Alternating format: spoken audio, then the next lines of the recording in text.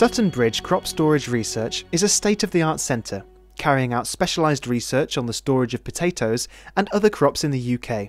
This short film will highlight some of the key features of the facility and the capabilities of this internationally renowned centre. Sutton Bridge opened in 1964 and is located in Lincolnshire, close to the east coast of England, in the heart of the country's main agricultural production area.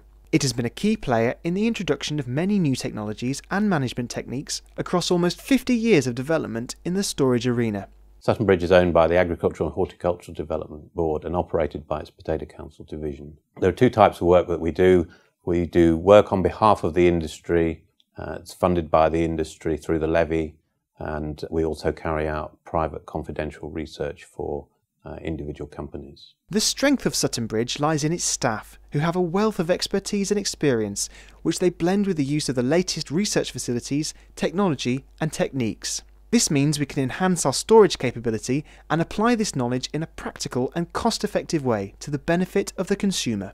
In addition, our systems are accredited to the ISO 9001 quality standard, and we are an officially recognised efficacy testing organisation for the UK's Chemical Regulation Directorate, part of the Health and Safety Executive. In 2010, funded by DEFRA and the EU RDPE grant scheme, 6 new state-of-the-art experimental stores were brought on stream to provide Sutton Bridge with some of the most sophisticated units for crop storage in the world, enabling storage experimentation in bulk, on energy-efficient systems, and for residue-free storage. We've got 6 new stores. They are constructed as separate enclosures, 25 tonnes capacity in bulk or 16 tonnes in boxes. We have a sophisticated computer control system that allows us to achieve a wide range of different conditions within the stores. Airflow can be applied as forced ventilation, passive ventilation, or suction. Temperature and humidity are regulated using ambient and refrigerated cooling, heating, and screen humidifiers. The refrigeration system uses a minimal amount of an environmentally friendly coolant, controlled by variable speed pumps.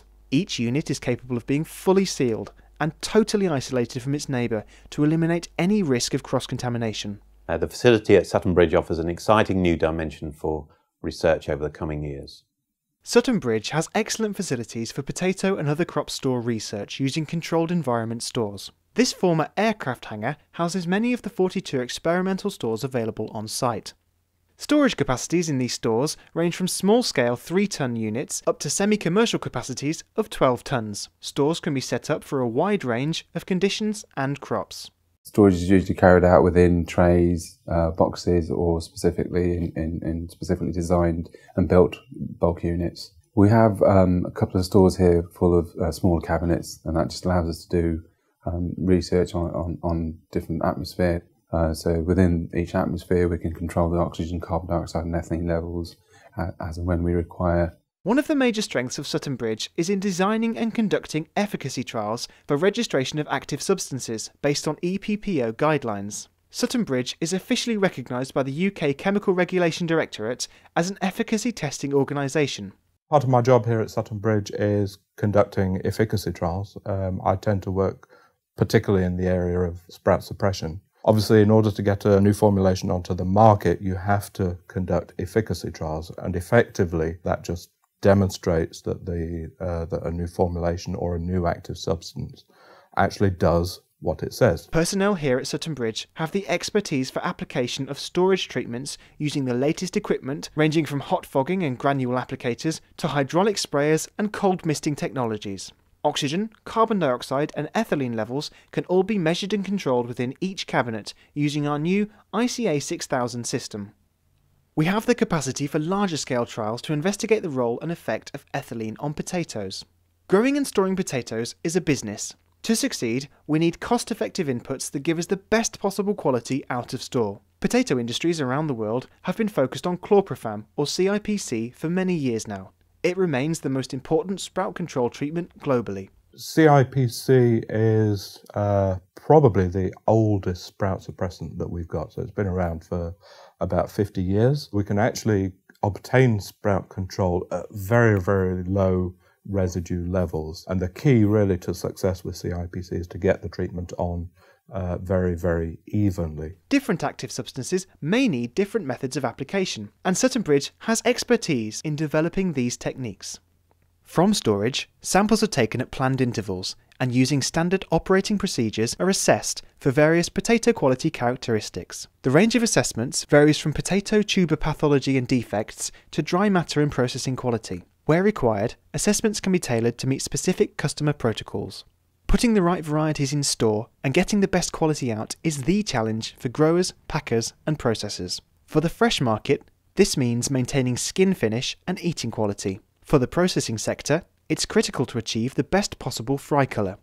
Making good chips and crisps from crops off the field is relatively straightforward. Doing the same after 9-month storage is much more difficult. One of the services we have is pathology, so we can identify diseases and defects. We welcome all inquiries from levy payers. Usually we can identify the diseases and the defects by visually assessing them and then talking to the grower. But if we can't use our visual experience, we use some more advanced techniques such as microscopy, or we can culture the disease. We use microbiological techniques to support our disease diagnosis service. For example, to culture pathogens from infected tubers, to differentiate between different soft rot bacteria types, and to provide inoculum for trials. We can use polymerase chain reaction, or PCR, which is an advanced analytical method that the police use, for example, for forensics. And this is really very specific and very sensitive and quantitative. So it has some fantastic advantages for us in the diagnosis of disease. One recently completed Potato Council funded project investigated the control of skin spot. Skin spot's a very unsightly blemish disease of potato.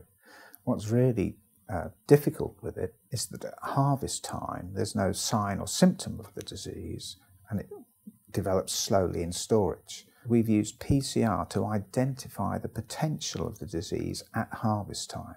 Managers can know in advance the likely condition of their potatoes at store unloading and decide when to sell the crop to minimise risk. You can access Sutton Bridge research reports on the Potato Council website. If you would like to work with the team at Sutton Bridge, please call us or visit our website.